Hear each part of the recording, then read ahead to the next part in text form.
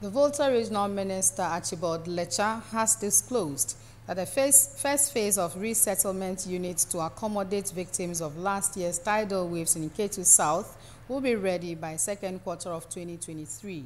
According to him, an initial 300 to 400 victims out of the 1,096 victims would benefit from the first phase of the project.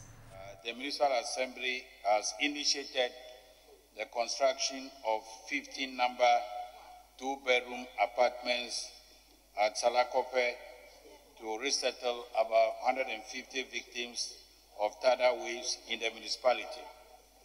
The project is expected to be completed by the end of the second quarter in 2023 to accommodate the first batch of victims. Details of work done so far are as follows. 110 plots of land have been secured, contract has been awarded, the road constructed through the lagoon to the site, water has been extended to the site, electricity from the national grid extended to the site. The contractor is presently on site and has started work.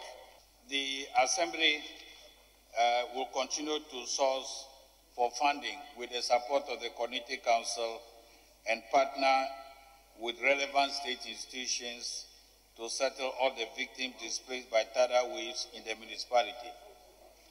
So far, with the support of the Ghana Red Cross, we have also erected 10 tents that would accommodate 20 tents, actually, Mr. Speaker, that would accommodate about 150 to 200 of the displaced persons. The tents that have been erected and the first phase of the project, we expect that we'll be able to resettle about 300 to 400 of the 1,000.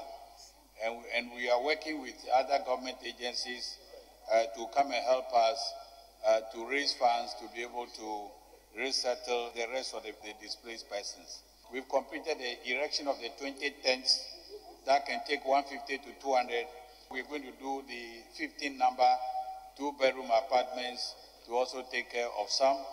And we'll still have some, but fortunately, all the displaced people have either settled with their family members or they've gone back to their houses to the extent that even the tents erected have not been fully occupied as of now. His claims of the injection of some 2 million cedis capital into the project was, however, challenged by the Member of Parliament for Banda Ahmed Ibrahim, who sought to know the whereabouts of the sum of 10 million cedis quoted by the Finance Minister in the 2022 budget.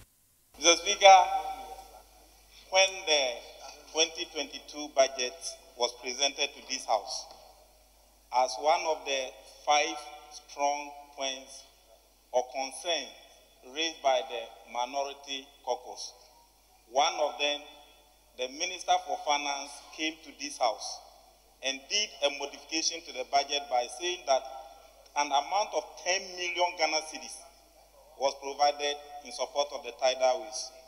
Now the Minister is here saying that it is rather the District Assembly that has been able to secure only 2 million cedis. What happened to the 10 million Ghana cedis that was budgeted for in the 2022 budget? I'm aware that some money, I don't know whether, I can't remember whether 5 or 10 million was in the budget for feasibility studies towards the tidal wave, not for the construction. And Mr. Speaker, those amounts are not released to coordinating councils. So that is what, as far as I remember, Mr. Speaker. That the 10 million Ghana cedis allocated for the tidal waves has been used for feasibility studies on the project. Is that what he's telling us?